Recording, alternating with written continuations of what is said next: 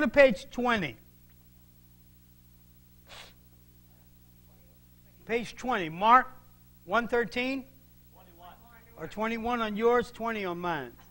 See, I shrunk mine's up. And he was there in the wilderness 40 days, tempted by Satan, and was with the wild beasts, and the angels ministered to him.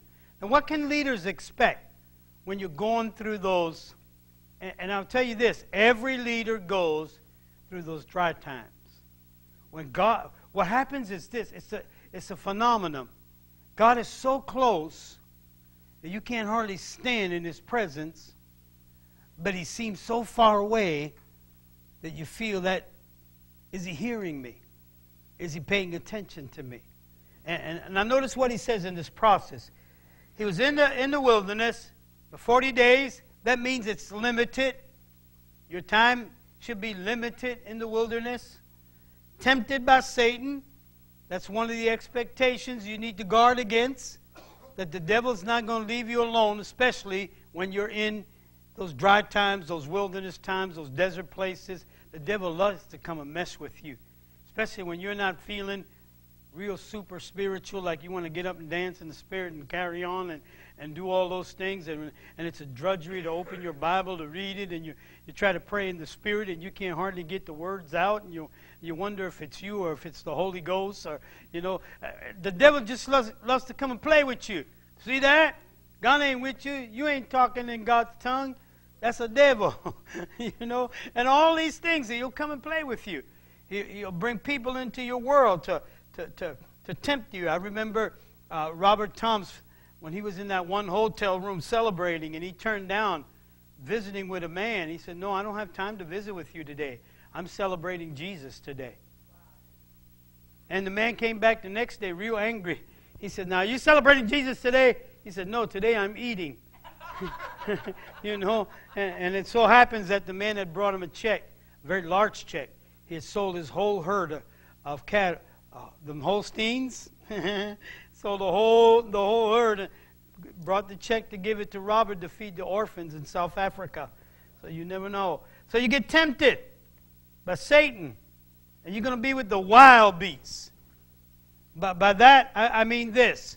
There are going to be people that are going to come to you in your desert experience. They're going to try to tear you up and tell you what's wrong with you.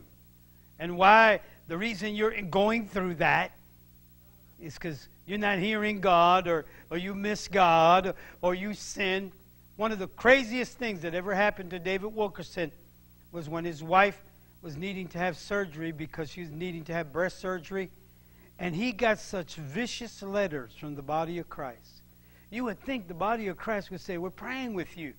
We believe that God is going to touch your wife." No, if you was a man of faith, you would have prayed and that cancer would have went away.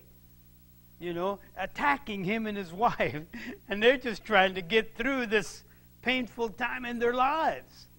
And sometimes when you're going through situations like this, there's always somebody that's a wild beast, ready to tear you up, ready to just devour you, if you will, and destroy you so you can't survive. But now watch. During those times, and the angels ministered to him.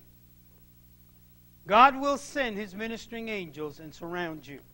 I was walking around this sanctuary yesterday evening, and I could feel the two angels just walking beside me as I was walking around praying.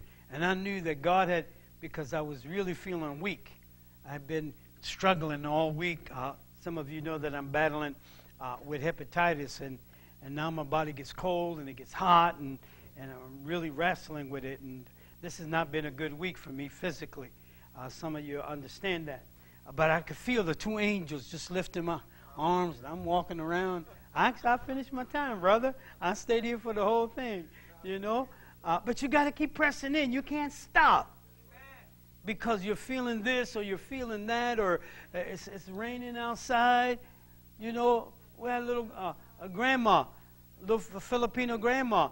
I love to tell that story because she walked out of the jungle to catch the bus out to the bus line. She walked for an hour just to get to where there's a bus stop. She rode for an hour into town to get to church. Stayed in church all day long till 10 o'clock at night. Rode the bus out to her bus stop and then walked for an hour through the jungle to get back to where she lived. And I'm thinking, man, we won't even go out in the rain. You know? So it's perspective, how you see things. Psalm 78:19, yes, they spoke against God. They said, can God prepare a table in the wilderness? See, when the devil messes with you in the wilderness, you may begin to question God. God, is this really you? I thought you was a loving God, a caring God. You know what? What's wrong with you, God? Look, I'm going through this stuff, and I'm doing without, and I'm sacrificing, and we start questioning God. You know, can you provide a table for us in the wilderness? God, look at us. Psalm 78:52. But he made his own people go forth like sheep. And what did he do? He guided them in the wilderness. See, God will guide you through the process, but you have to allow him to guide you through that process. He cannot guide you if you won't follow. If you get stubborn enough to think you know everything there is to know and don't want to follow, you'll get stuck in the desert. And guess what? The desert is a dangerous place in the night season. It's cold, and the jackals and the snakes and the everything. That's why he said he was a cloud by day and a pillar of fire by night. The pillar of fire helped to keep the wild beast away. Anyone get near no fire? They're smart enough. When they do in Africa, in the deep jungle, they start fires when they go to bed at night. Keep the lions away and keep some of the wild beasts away. And so he said, he guided them in the wilderness. What we need to learn to do is recognize his guidance. I do, maybe one of the seminars we'll do here this year, either in this area or your area or wherever God says, I do this whole seminar on hearing the voice of God. And I'm amazed how many people don't know how to hear God except but one way. So God is talking in all these different ways, and we're not hearing him because we got one way that we want to hear God. And we lock into that way. Now we know God talks through his word, and I like that. But then I also realize when I study the word that there are many other ways that he chose to speak. And I have to be sensitive to hear the Holy Spirit. And in the desert is one of those times when I have to be sensitive to hear his guidance. Nehemiah 9:19. Yet in your manifold mercies, and it takes a lot of mercies, yet in your manifold mercies, you did not forsake them in the wilderness. Say it with me. He did not forsake them in the wilderness. If you're faithful, he'll be there with you. If God is for you, the Bible says what? Who can be against you? Isaiah said he's your reward. Or he stands behind you like he did when we was in Brazil, and Jesus Christ stood behind us like a mighty warrior with his helmet and a flaming sword, and the young drug dealer from off the streets came running down the aisle and gave his heart to Christ because God allowed him to see Jesus Christ standing behind us. He's an ungodly man. He wasn't even looking for God. He was mocking the whole service. And yet when God opened up his eyes, he knew what to do. I'm going to serve that guy. I'm going to serve him. Man, he showed up and he's big. He got a flaming sword. I'm going to serve him. Amen? All right. Let's talk a little bit about release. Being released. Finally, your journey in the wilderness ends. And somebody said, amen. God, thank you, Jesus. It's over. But guess what? You're going to go to your mountain. You're going to hear God. And then to get to your next place of victory, you got to come off the mountain and go through the desert to get to the next place. What happens is this, which will bring me back to that one point I wanted to share with you on the provision. What happens is this. When God finally gets us isolated, and we're up here on top of the mountain, Mount Horeb, and we're hearing from God and God's glory. Oh, man, hallelujah. And they were there for over a year and a half. How many of you know you can get really comfortable in the presence of God? Yeah, I like it here, man. What's down there? Desert, sand, snakes, jackals. Oh, you go, I'm staying. Hallelujah. But then he said to them, you have been here long enough. In other words, God said, your wilderness training is done here. You've come to the highest place you could come, face to face with God. Now, I want to take you over there to the battlefield, Canaan. Because Canaan is in heaven.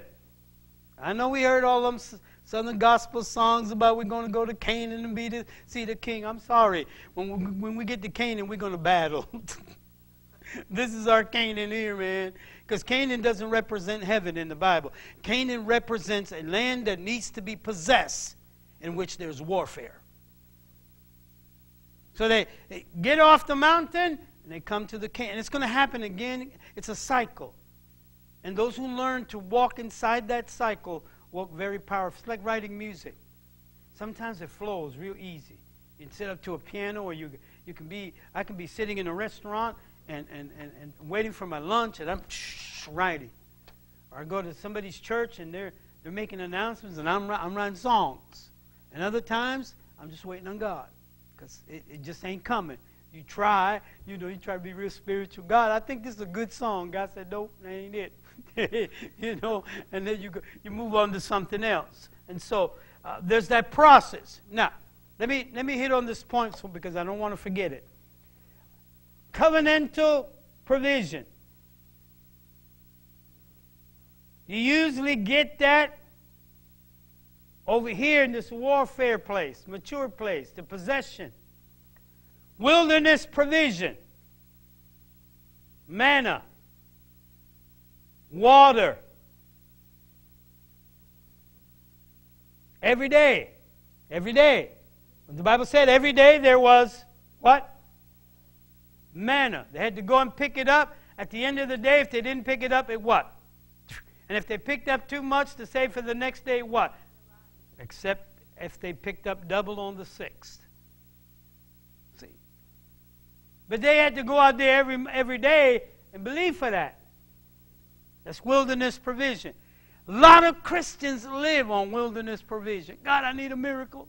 Oh, God. Oh. Jesus! Do it! Pay the electric today, Jesus! Hallelujah! I need shoes for my kids, Lord! Hallelujah! That's all wilderness. When you get into the place of promise, whatsoever a man soweth, that shall he reap.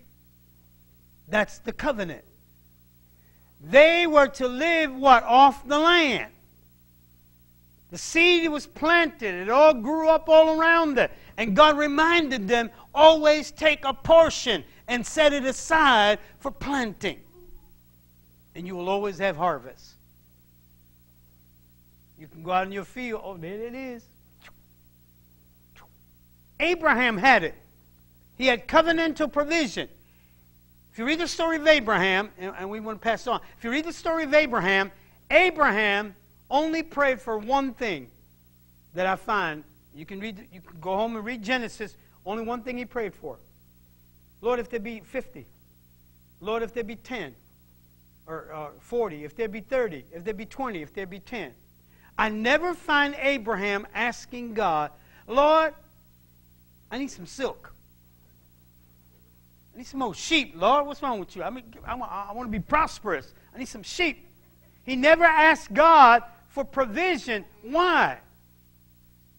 Because he had a covenant with God. He had a covenant. He had no need to ask God because he was in a covenantal relationship with God. And God said, I am your God and you are my child and I will take care of you. God said, you're my responsibility in covenant and I will take care of you. Many of you could give testimonies to the provision and the way that God takes care of you. Just does it. Miraculously. But then he says, listen, there's this covenant thing in which you can give all of your attention to the work that needs to be done and not worry about the things that need to be taken care of. See, there's things that need to be taken care of that's in God's hands. And then there's work that needs to be done that He's put in our hands. So if we go and labor, God will do what? Provide for the things over here. He knows your kids have to eat. He knows you need to pay tuition. He knows you need to pay rent. He knows you need to do whatever to manage your life, health care, whatever you're doing. He knows that. You have a covenant with Him, and He wants to provide that. But the basis of that activation of that covenant is whatsoever a man soweth, that shall he reap. In other words, we remember God. God, you blessed us with so much. We take this much and we set it aside for you. And we do it consistently, never failing. If it's 10 cents, I'll give you my penny. If it's $1, I'll give you my dime. If it's 100, I'll give you my what? $1?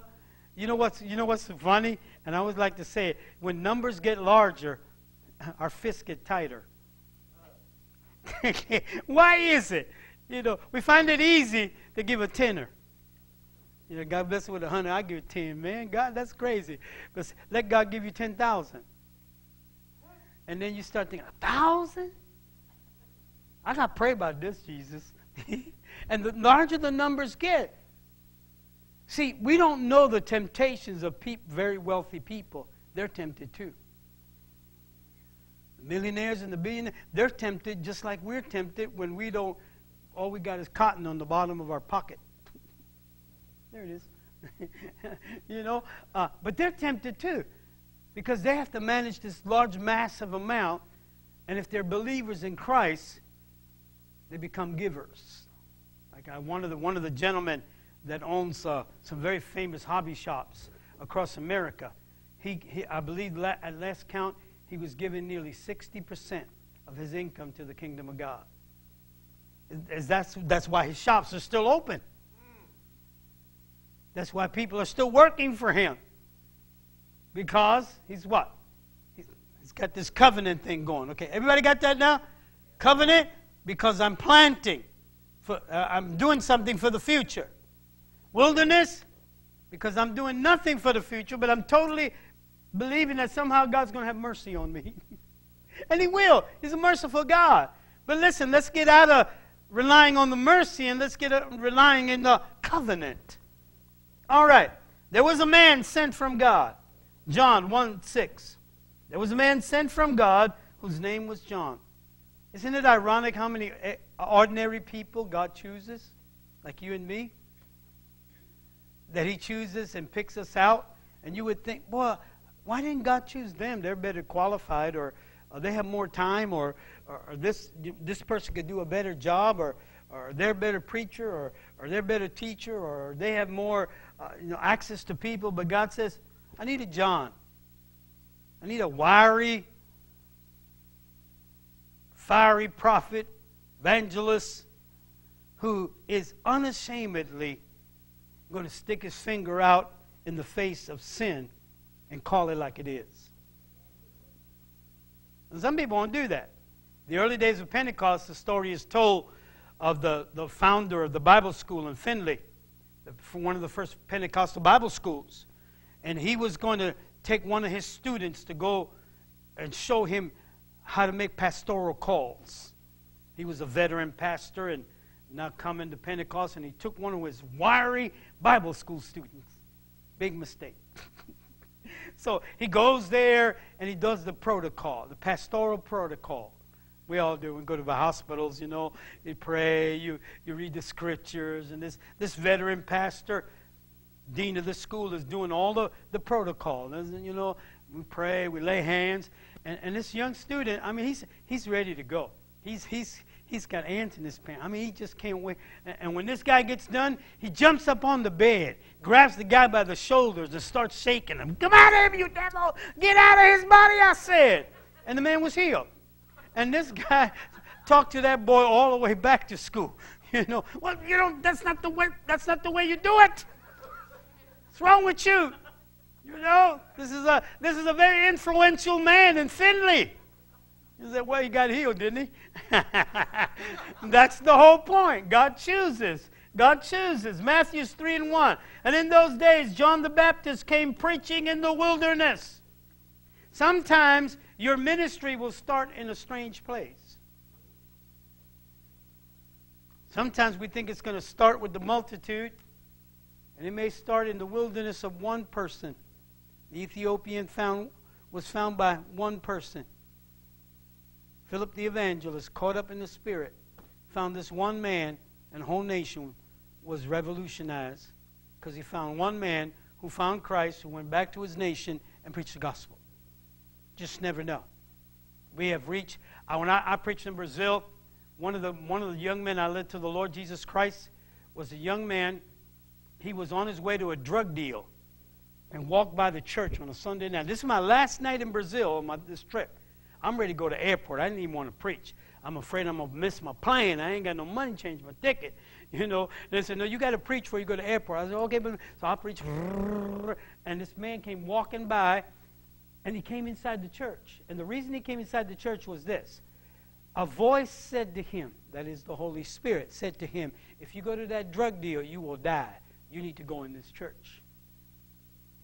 So he climbed inside the church. And the next thing you know, one of the deacons had grabbed him by the arm. And the next thing you know, he was standing before the pulpit with his arms raised up in the air, hanging on to the rail and crying out for Jesus to save him.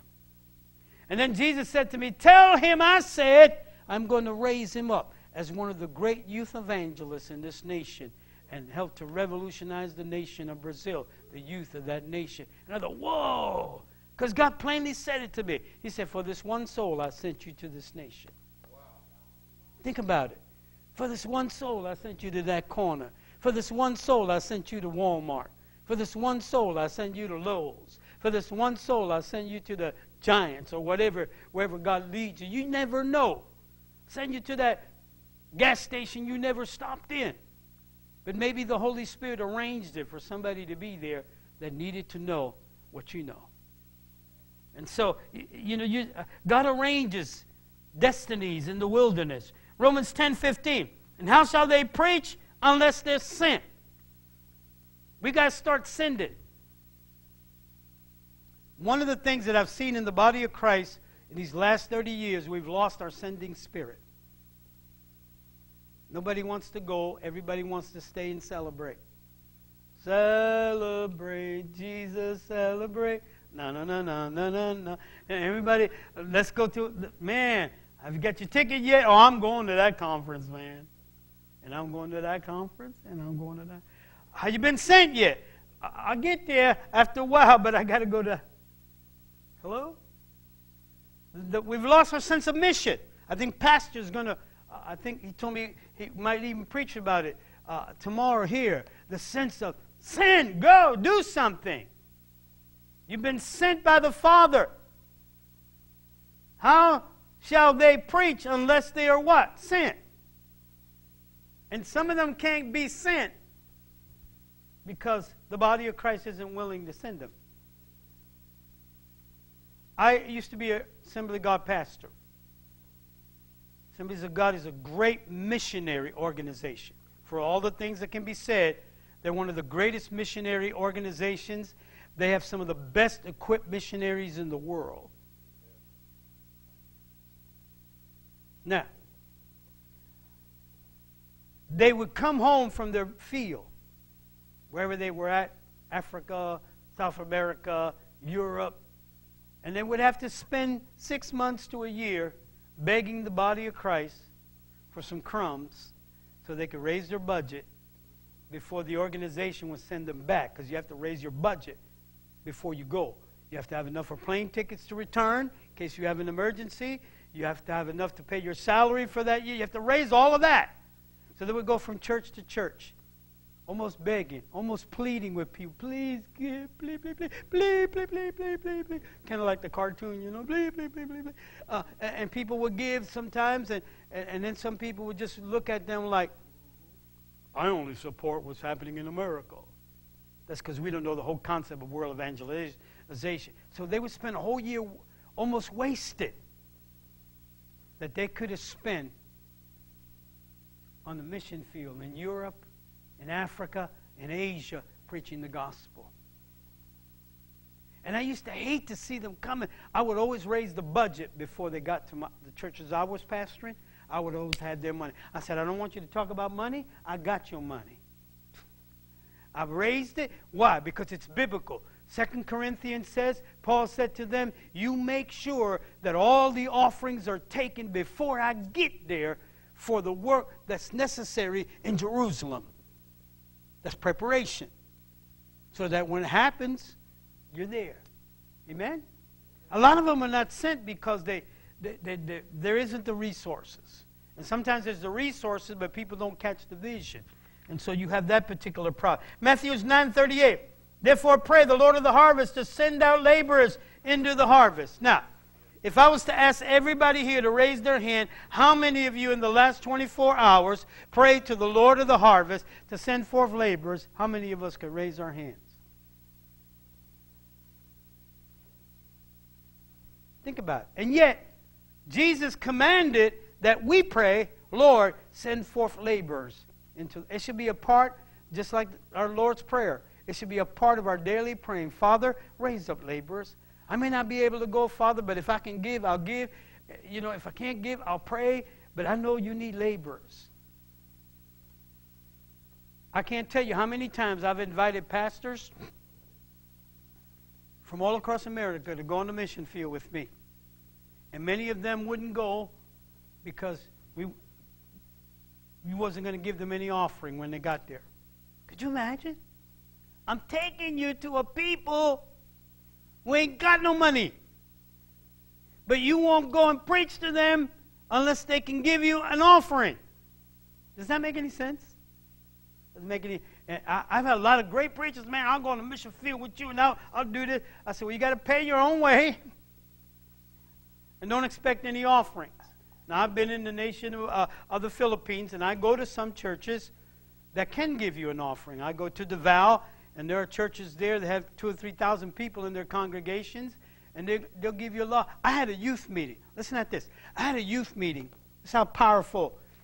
There's 1,200 kids, high school, junior high, and college kids in this meeting on a Friday night in Davao.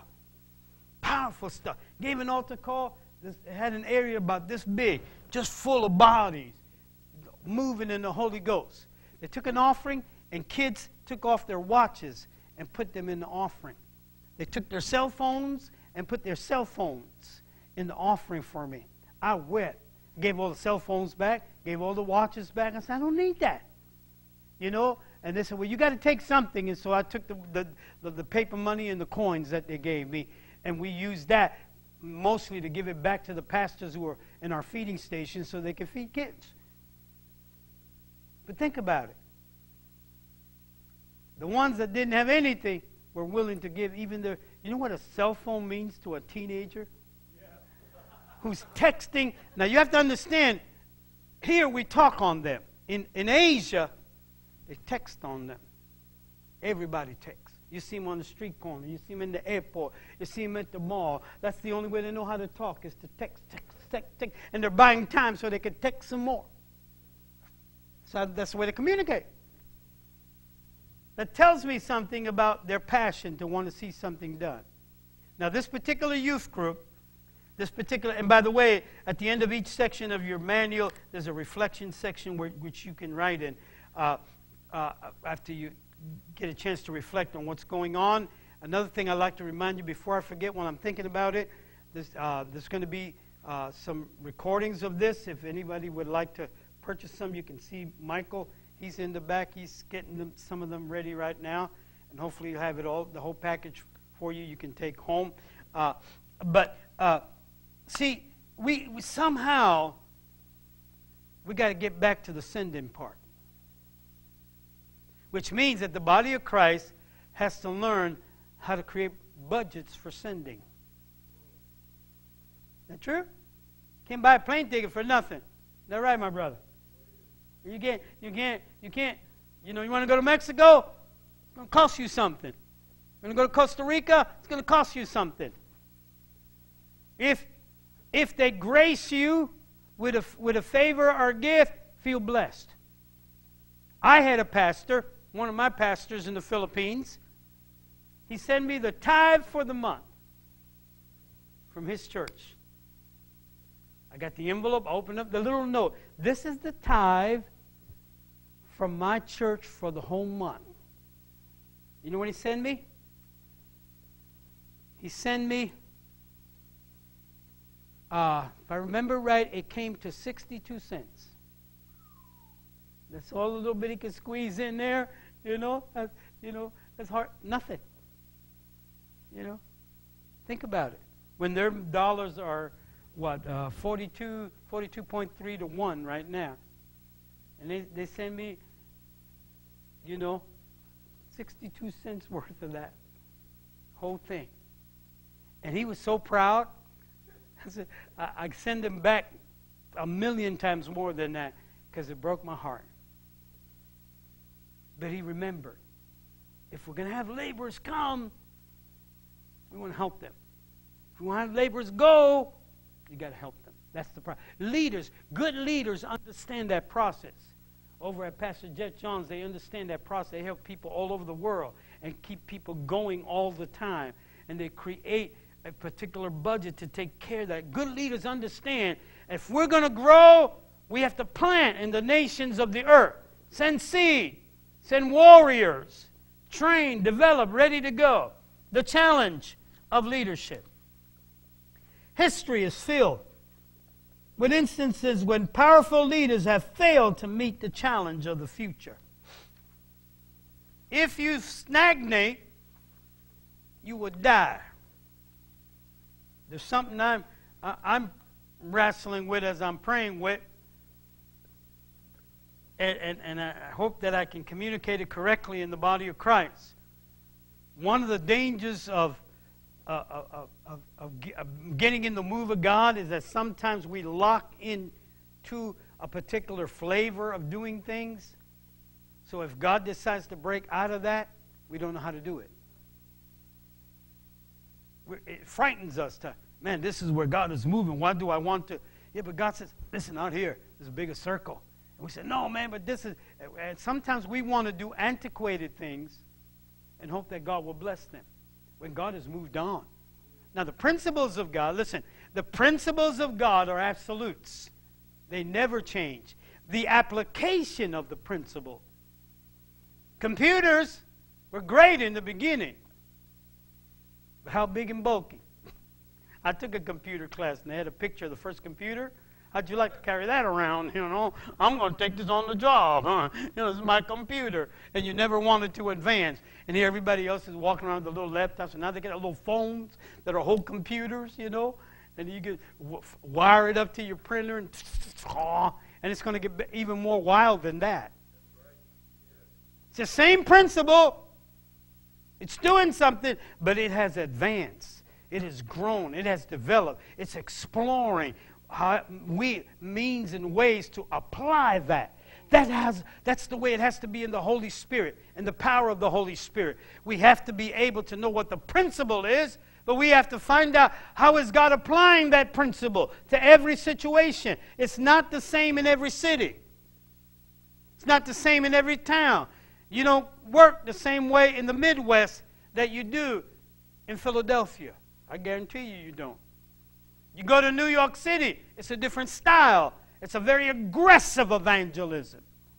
You go out in the Midwest, it's a little softer evangelism. You're out there with the cornfields. You go to New York City or Philadelphia or Pittsburgh, you in the concrete jungle. They pull knives out on you. I was preaching in Pittsburgh where the guy walked in the door and was loading his gun. And the sister was singing, the Italian sister was singing. He said, when she's done singing, I'm going to kill her. I mean, he's standing right there in front of loading his gun. And she's like 7 months pregnant. So I sent a note out. I said, tell her, don't stop singing. Simple answer, don't stop singing. And she's singing, and then she'd wave, sing, sing, sing. Finally, he turned his gun up, and he gave me the bullets, and he walked out. And we'd won a victory. The song of the Lord conquered. You know, but every environment is different, so you got to know how you're going to work in that environment. And there are challenges. The churches that are going to have a direct impact on anything, evangelism, social action, and what? And church planting. That churches need to be aware of where their calling is and how to apply the principle that is effective in their city. What are some of the issues you're going to face as leaders? I'm on page 24. You're probably on page 25. We're coming up near the end here. We run out of pages, we're done, huh? It's like somebody said, why do you cut the end of the ham off? I said, because the pan was too small. Don't you know that? You heard that story, didn't you? Right. You know? The husband's thinking there must be a real ritual to this, and the daughter and her mama says, listen, the only reason I cut the ends of the hams off because the pan was too small. Then we're not learning. We're watching but not learning from observation. All right, confronting issues. Leaders in this day are confronting issues that they have never confronted in their life before in the body of Christ. These are not easy days to be a leader in the body of Christ. These are not easy days to be pastoral in the body of Christ. In fact, I have a whole conference we'll probably do maybe in the fall on the crisis in pastoral care. Why good churches lose good pastors and why good pastors lose good churches. There's some principles, dynamics that happen that cause a falling away from one another. But there are some issues. Listen, personal conflict, pride, women, men, money, all of the issues of personal pride, prestige, honor. We haven't learned anything from Satan at all. If there's one lesson we should learn from Satan is that pride will get you flat on your face eating dirt. What once, at least I'm told by the theologians, once crept up on its legs, walking around, talking to folk. I don't know how Adam and Eve put up with talking snakes. See? But what happens when God comes on the scene after the fall? You will crawl on your belly, and you will eat the dust of the earth. Change. Why? Because Ezekiel and Isaiah said there was pride found in the Garden of Eden. That's a whole nother text. I wish I had time to explore with you. Because evidently, Satan was in the Garden of Eden. Because the Bible says that in the Garden of Eden, pride was found in him. And when it was found, God came on the scene and made him eat dirt. Humble yourself under the mighty hand of God, that in due season he will exalt you. You don't humble yourself, he'll de-exalt you. You go the other way. Be kind to your brother, trying, the one song said, because you may meet him on your way down, on his way up. The processes of life. Pride. Here, this whole issue of dealing men and women. We all know the stories. We've all seen it on television. We've all heard with our champions that have been dragged before national TV confessing personal sins and arrogance having to do with relationships to men and women. We've seen them dragged off in chains. We've seen grown men weep before their pulpits and say, yes, I was guilty. I went hunting for a prostitute down where I shouldn't have been. We've seen all of that on television. It's been a shame to the body of Christ. It's been a shame to those leaders. And you know what it should have done to us? Broke our hearts. Caused us to fall on our face. To say, oh God, help us to be leaders who can recognize. One of the things that's always amazed me, and those of you that are up-and-coming leaders, one of the things that's always amazed me, and I keep constantly praying about, is this. How could, in a church full of prophetic people, how could leaders exist and rule over those people in a church full of prophetic leaders now? And yet those prophetic leaders not recognize that man ain't living right. That woman ain't living right. That lady in the front row, that's his girlfriend, but his wife's sitting in the other row. How can that happen with prophetic people? You know how that happens? The one danger I see in the body of Christ is that we make excuses for our leaders as long as they're performing. Oh, you got to have to think about that one. We make excuses for our leaders as long as we can sense an anointing on them and things are going and the churches are growing. But if the Holy Spirit reveals to us, hey, that's his girlfriend in the back row. No, I rebuke you, devil. That's you, devil. Nobody wants to deal with that. So how can you be in a prophetic environment and nobody, because, like I said, we have a tendency to overprotect our leaders to the degree that we will make excuses for them if we see those failures in them because they're good performers. They got an anointing. And then we cop out to the scripture, touch not the Lord's anointed, those prophets no harm. We take it out of context. When we take it out of context and we just apply it anywhere, we misuse the scriptures. I've known leaders that have misused that scripture. Don't mess with me. You know what the Bible says? Touch not the anointed. I said, well, I'm sorry, but I'm the anointed too. And you the anointed, and you the anointed, and you the anointed. We all the anointed. And if you are damaging me by your behavior, and I'm being wounded, if you're strong and I'm weak, and you're wounding me because I'm observing something that I know isn't right, and you damage me and I walk away from Christ, then you're in trouble.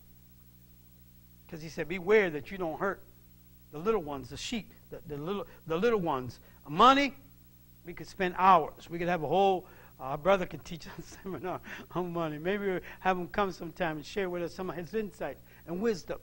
See, in the body of Christ, we don't know how to take advantage of people that are gifted, because sometimes we try to do it all. Leaders are bad about that. They become the jack of all trades and the master of none. Rather than gathering a team, this guy's good at this, that gal is good at that, that gal's good at this guy's good at that, I'm going to turn it over to them, and I'm going to keep marching forward. And then we build a powerful team.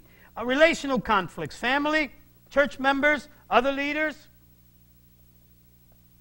If the devil can't get you as a leader, mess you up, he'll go after your family to try to mess you up. If he can't mess you up with your family, he will go after your church family. If he can't mess you up with your church family, he will build a resentment against you from the worldly people. That's the people of this ministry. What the people around here think about, they're crazy over there. They're nuts over there. You know what? We're just learning to love God over there. Amen? And so you have this. The relational conflict, societal conflict. Sometimes the world sees us as charlatans. Sometimes the world sees us as leaders as money seekers. That's because they don't understand God's concept of giving.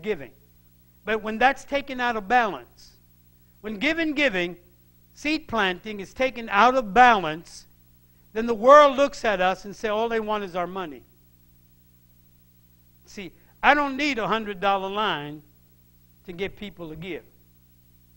I've actually been in services where they only prayed for people that gave the amount that they called out. If you didn't have that amount, you couldn't get on the prayer line. And I wonder, God, all these broken bodies, all these hurting bodies that came, and some of them ain't even got a dime to give, but they're not going to get prayer because they didn't have the 100 or the 1,000 or the... That's not God. And the leaders in the body of Christ at some point have to stand up and challenge that. Poverty, homelessness. See, it used to be you pastored in days of old, and probably about the worst you used to have back in maybe the 70s and 60s. You had to go see some mama's son who got in trouble with the police or whatever, and you needed to bail him out or whatever, and you prayed for them, and they got released, and they did something crazy in school. I remember when I was a kid, I got bored in class, and they used to have those ink wells. Some of you remember those old ink wells in the classroom? And I started making paper planes and dipping them in there, and I started throwing them at the ceiling. So the whole ceiling was spotted with blue and black. Cost my father $500 for that paint. It cost me my hide. at the end of that little thing. But we got to deal with stuff. Homeless, poverty, distress, broken family, AIDS. We're dealing with stuff today that we never dreamed. Our pastoral offices many times have become almost supersized counseling offices. Pastors are having to spend so much time. In Florida, pastors now have a whole department, and they separate that department from the pastor and keep the two separate, and they have to have bonding for every counselor and keep specific records. If somebody from your church comes for counseling, they have to go see somebody and they have to be licensed to one degree or another to get counseling. Why? Because pastors are terrified of the people these days who like to sue people in the body of Christ. I mean, I'll tell you just like it is. Some of the people that smile real pretty at you, they're just waiting to trip over that chair so they can slap a lawsuit on the church or they can bring an action. It's happening all across America.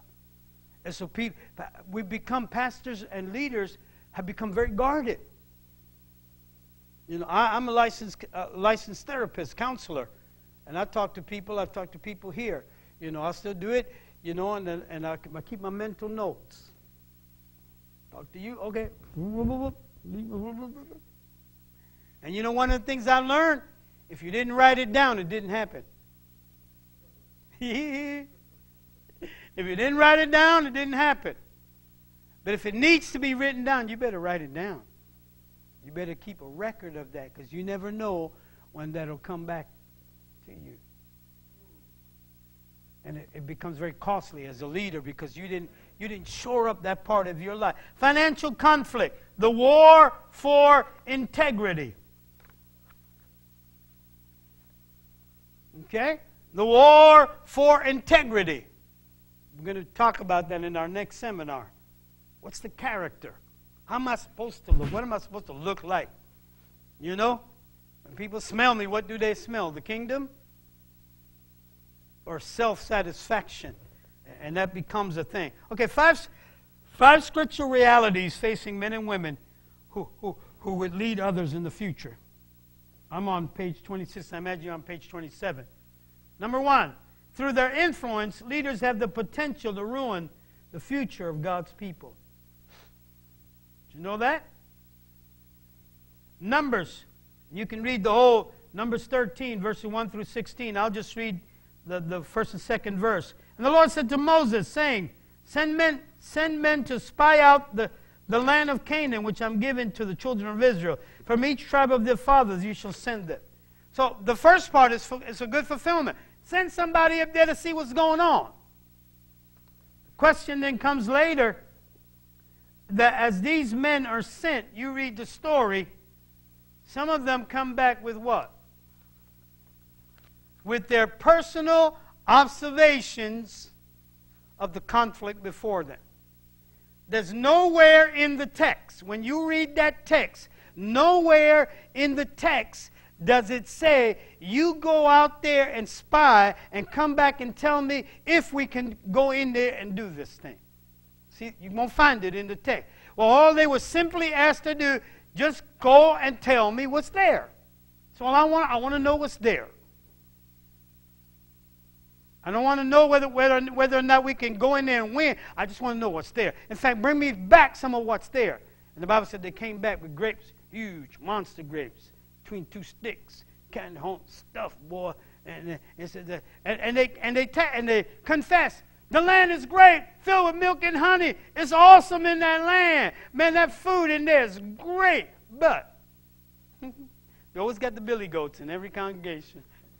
But them folk over there, big.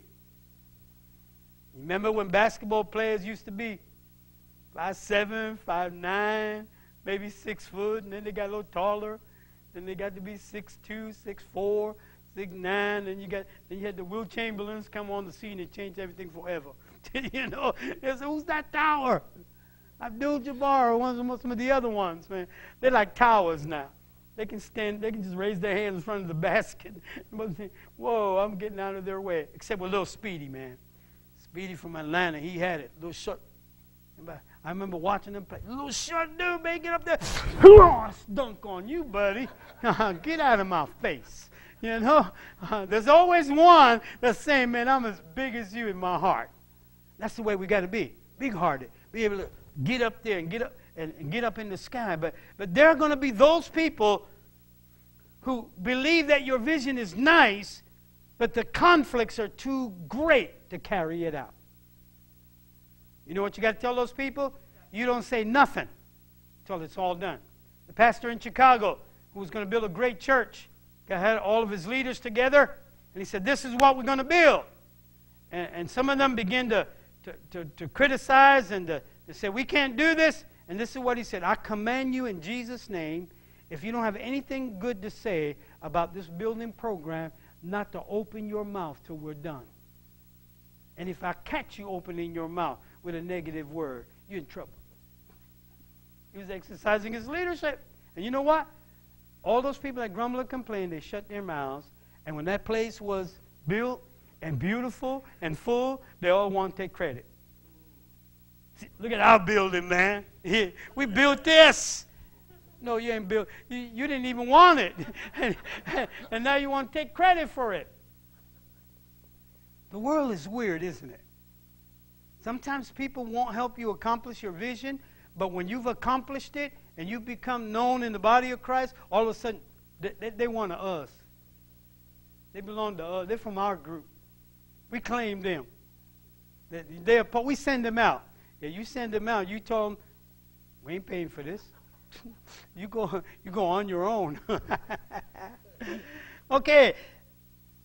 Go into God-given vision ahead of the people. That will be important. If you're going to succeed with people, you have to be in the front. But God commanded Joshua and encouraged him and strengthened him. For he shall go over before the people, not behind the people. One of the great things about the Israeli army is that all their captains have to be in the front of the battle. That's why they kill so many Israeli generals, because they have to be in the front. They want them leading the people, not behind the people, behind the scenes with binoculars. Are you there? You winning? Huh? See, God's looking for some leaders that are willing to get out there in the front and take the beating of life. And stand up to some things with nobody else. And when the people see that, they will rise up.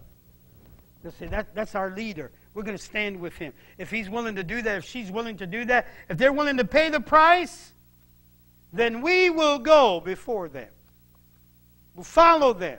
So God's looking for leaders who know how to go ahead of the vision and lead people forward into the advantages of God. In faith, and I'm on page 29, you're probably on page 30. In faith, leaders take action in times of crisis. 31? Okay, there you go. You're a couple of pages ahead of me. See, that's because I shrunk the print on mine.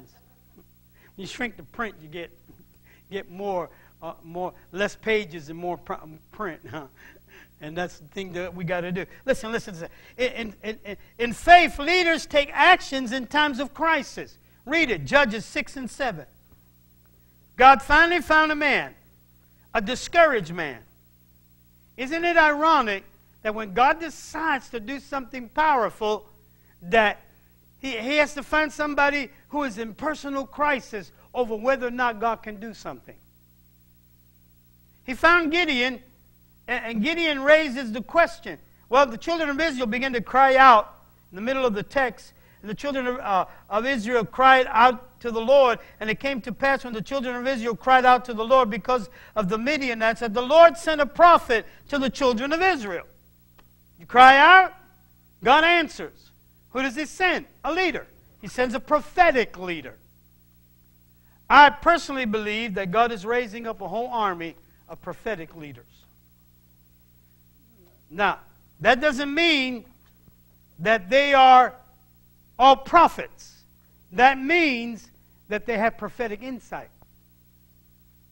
They know where the body of Christ needs to go, where they need to take them. And they're strong. They are what I call the velvet-covered brick. On the outside, soft and cuddly. On the inside, steel and concrete. Titanium on the inside. Got that velvet on there? That's the velvet-covered brick. I can love you. I can let you feel my warmth and my thing. But if I have to stand up, get out of the way. Things can get tough. And that's a good leader. A leader who knows his strengths, and a leader who can take charge, and a leader who can bow and say, okay, this is not a good war for me to fight. Why are we going to squabble over this? It's just a little incident, and the incident of all of life, it doesn't really matter, so let's pass beyond that. Let's go to something else. So he raises this man, but this man, Gideon, raises a question. God, where are you? You're the God of miracles. I don't see you doing a thing. So God will find a crisis leader, a leader who is himself almost beginning to question whether or not God is interested in doing anything. And God will begin to talk. And God will begin to share. And God will reveal the plan as he did to Gideon. And when he revealed that plan to Gideon, Gideon was ready.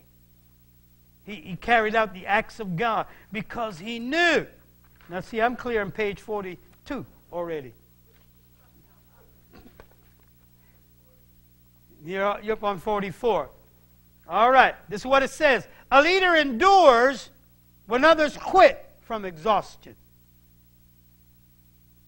Sometimes you feel like you're the only one, only man, only woman standing. Remember Elijah? God, I'm the only prophet.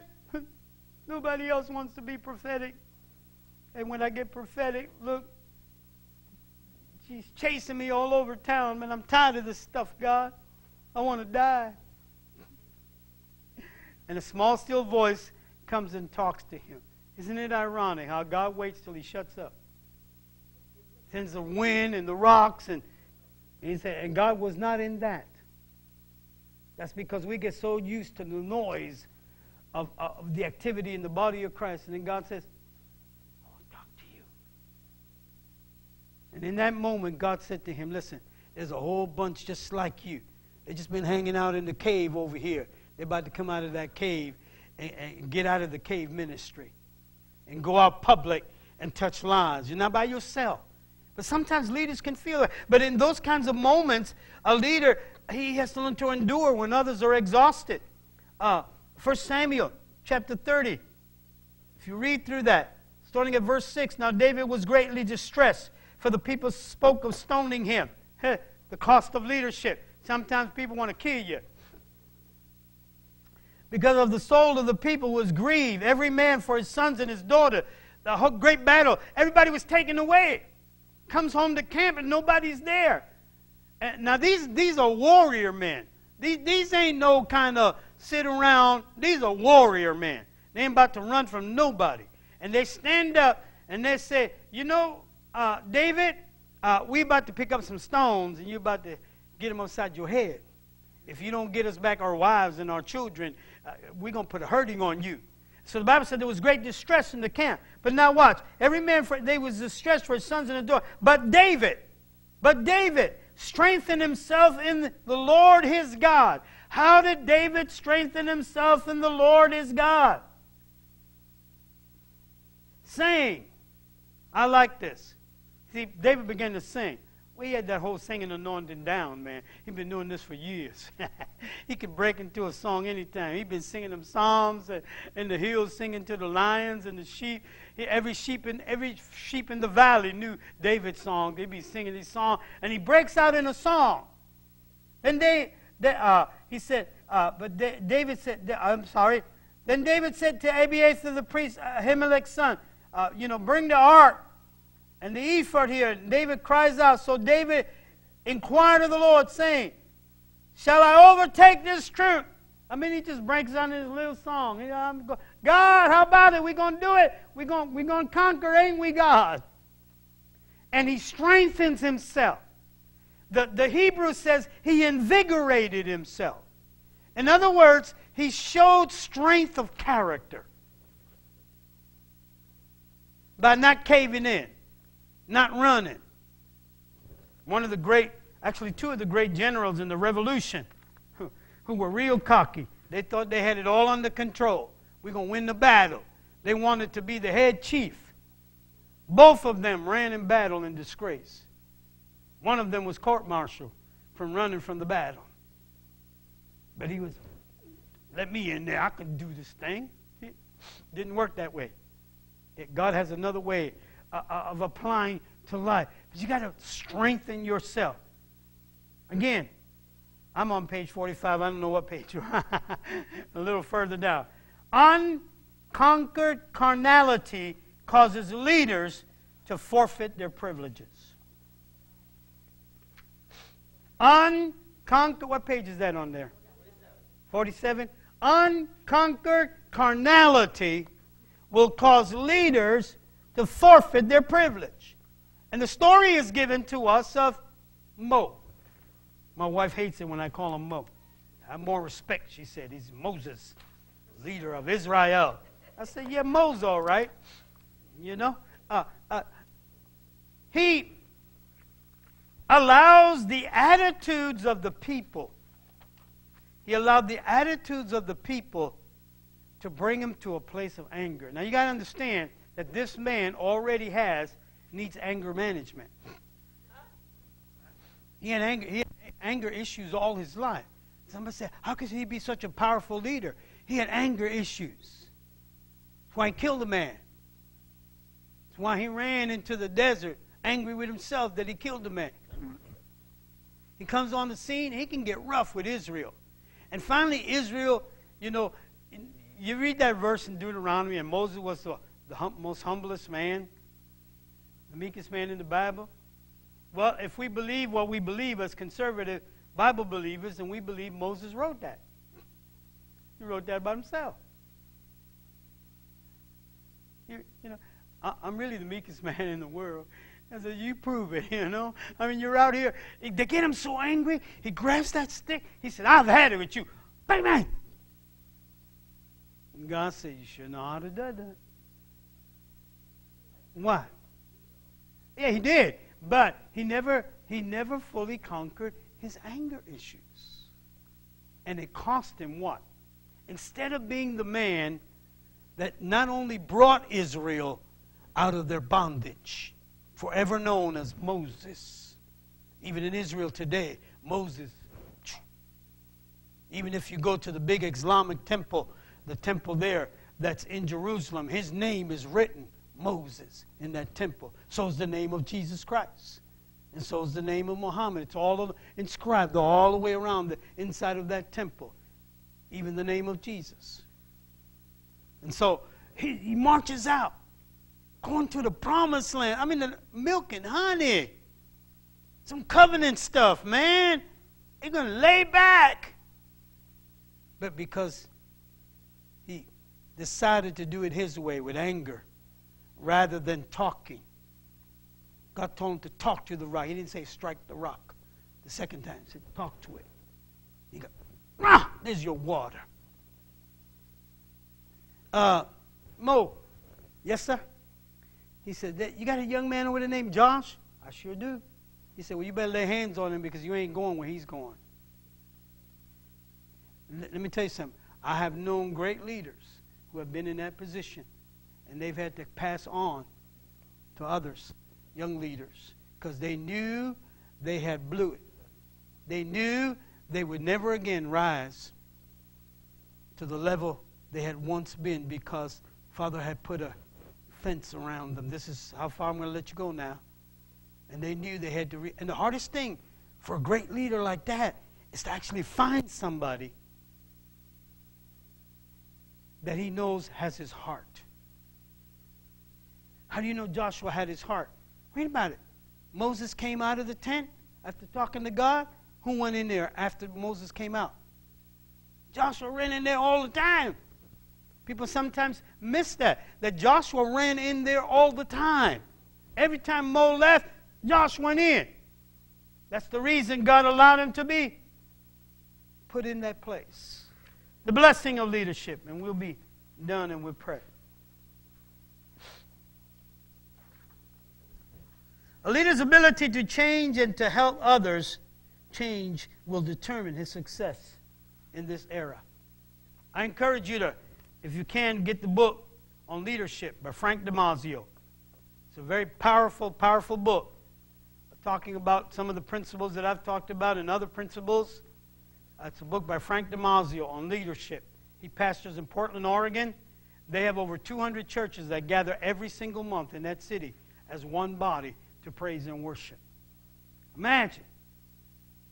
I don't know of any other city in this country that can gather 200 churches to come together to worship every month together and to celebrate God. And so there are privileges. Luke 12. Let your waist be girded and your lamps burning, and you yourself be like men who wait for their master. Then he goes on in the text and said, blessed are those servants whom his master, when he comes, will find them what? Watching or working or active. Now, this is what he says. When he comes, you need to be dressed. Put on the whole armor of God. You may fight in the battle. You need to be ready for service. Occupy till I come. The word occupy, translated out of the Greek, literally means work. Work. Work till I come. He said, keep your lamps burning. In other words, stay spirit-filled. Stay full of the Holy Ghost. Maintain. That's what he says in Ephesians. Be being filled with the Holy Spirit daily. Activating. One of the practices that my dear friend in North Carolina does in their fellowship and among their people. They have a mandate from God. They do out at, I believe, at Jeff Johns every day. Everybody who understands the vision prays in the Spirit for 1/2 hour. Every day. Everybody, without fail. 1/2 hour every day praying in the Spirit.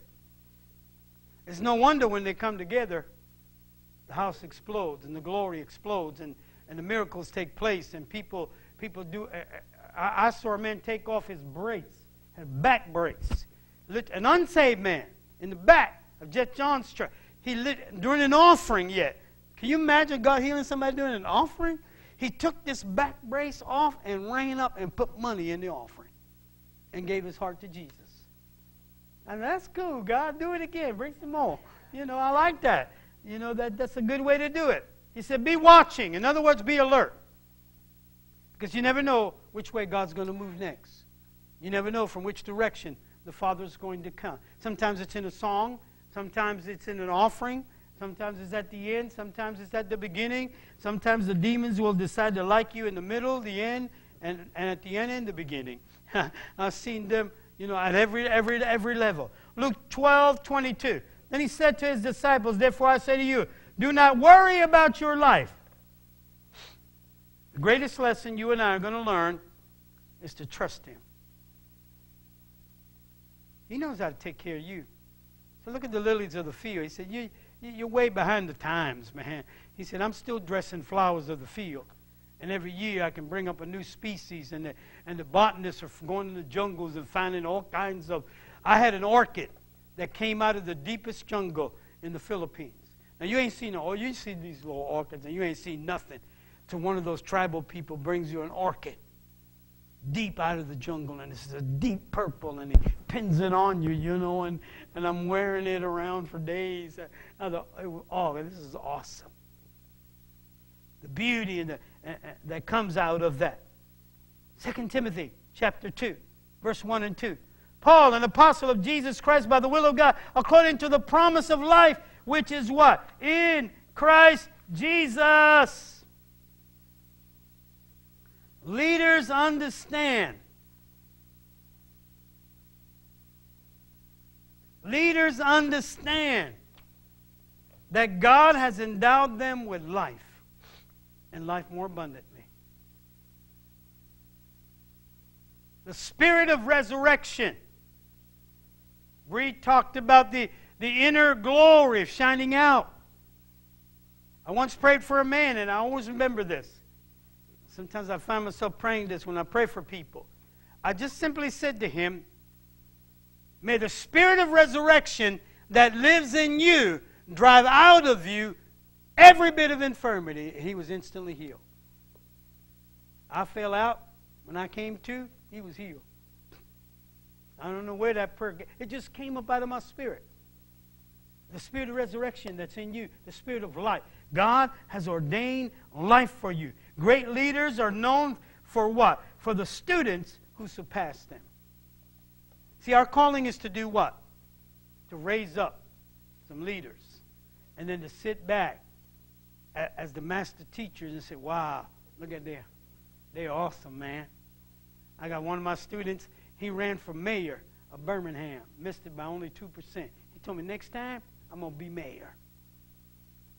See? I got students all across this country that I've worked with and people that we've discipled. They're just going all over the world preaching the gospel. I'm happy. Some of them are doing greater works than I could even imagine. I could never imagine myself doing what they're doing, and they're doing it. I'm not jealous. I'm just extending the kingdom of God. Go for it, man. Do it, man. If God will use you, go for it. I help you all I can. Encourage you, support you, do whatever. Go for it. Doesn't bother me. You know, I've got some people that are pastoring churches now that they're doing awesome works in the Philippines and the United States. Doing awesome works. I like it. You know what that says? Somehow I did something right. And that's what I want to leave you with this afternoon as we come to the noon hour. Do something right. A friend of mine's, when he got to be 40 years old, some of you are not quite 40 yet, some are beyond 40, and some wish you could get back to 40. I'm a little beyond that. I made 65. I'm racing towards 120. But he's saving. God called his name, called him by name. When he called him by name, he said, now don't do something stupid like Moses when he was 40. And he stopped shaving. And he said, Lord. And the Lord said it again. Now don't do something stupid like Moses when he was 40 to sabotage his forward progress. So he had to wait another 40 years so God could bring him back as an old man.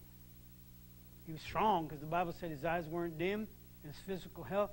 But when you 80, you 80. I'm telling you, when you 80, I don't care how strong you are, you 80. Your bones don't move so fast. I'm 64 and I know that. You don't move so fast. But you know him. And I think that's the challenge from God to you now.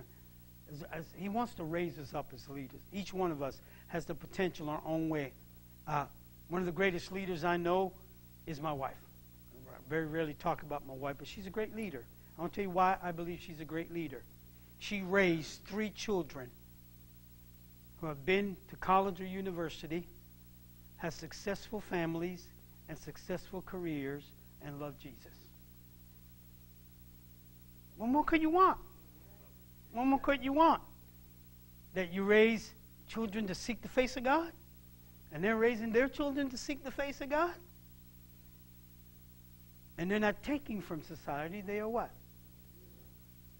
Reaching out in Jesus' name. Let's be the hands of Jesus. That's what we need to be, the hands of Jesus. Somehow touching some. Find somebody. Everybody in this room has a potential. I challenge you to find at least one person in your world, a neighbor, a friend, somebody, and spend at least 1 year just sharing with them the revelations that God has given to you. The truths that you've written down, that you've stored away. Oh, let me show you this. Let me make a little coffee cake. Come on over here, man. You can come over to my house, man. You know, we're going to eat good. You know, that's why I got to go see my buddy down there, Jess, man. I can get some of them shakes, brother. I need all them vegetables. You know, I came home, I lost 7 pounds. I've lost 8 pounds in this last week. Somebody gave me something else to try, and I'm doing good. But see, that's the thing. Different people have learned different things, and we've learned things that have matured us. If they were good enough to mature us, let's find somebody that we can begin to train. And I believe that's where the body of Christ has let down. They have failed to pass on their vision. You know why the church down in Houston is going on? Because his daddy prepared his son. That's why that's a great church. We're nearly 40,000 now. His daddy prepared him. And he's preparing his children after. In fact, his son already told him, Dad, this church ain't big enough. What does that mean? That means that his son has already caught the vision. This church ain't big enough, Dad. We're going to need more room. You're going to need a bigger stadium than this. All right? You pass it on. They pass it on. You build a group of people, and always remember they don't belong to you. They belong to Jesus. You're not the Lord over them. Jesus is the Lord. You're just simply God's helper to help build a working body. And I pray somehow the body of Christ catch the vision that we've got to build such a working body that our cities, our towns, Hagerstown, whatever, Philadelphia, all around us, Harrisburg, that our cities are impacted. We still are not to that level in most of America, where the body of Christ is working with one another. And leaders are praying with one another. And leaders are broken before one another. And leaders are saying, this is what needs to happen in our city to raise up the glory of the Lord. Father, I thank you. Hallelujah. Thank you, Lord. Thank you, Lord. Thank you, Lord. Why don't you just bow your head a moment and think about all the many things that I've said. I trust that something that's been said has impacted your life. And I'm going to ask the Holy Spirit to just manifest in your life. Romans 12 says there is a gift of government, a gift of rulership, a gift of leading. And I'm going to ask God, through the power of the Holy Spirit, to move in your life so that He would begin to activate that gift in your life. That the gift of government, the gift of rulership, the gift of leadership would be activated.